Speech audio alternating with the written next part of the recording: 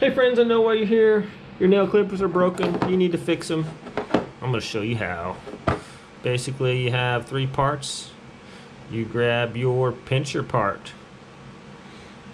and you're going to want to locate the bottom of the pincher part. The top part is basically going to have a little, some kind of either an indentation there or maybe some little guides on either side, and your bottom part's probably going to be flat. So this is our bottom part. Take our little pin, drop it in there.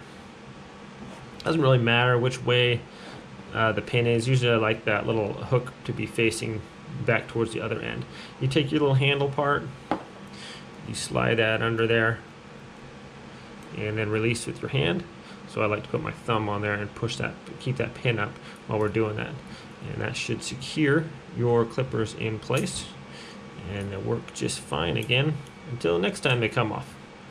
So thanks for watching this short video. You guys have a great day, and we'll see you next time.